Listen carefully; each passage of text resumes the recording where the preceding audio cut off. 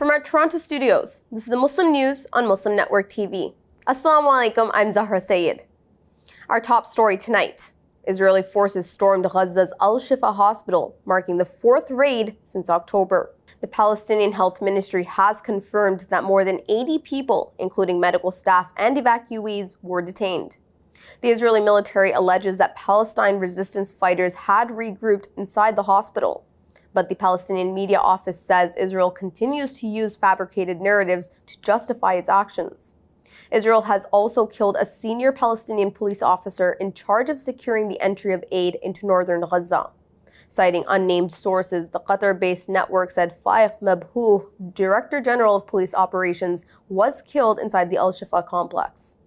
Israeli forces claim one soldier died in the raid, bringing the total Israeli casualties in its war on Gaza to 250.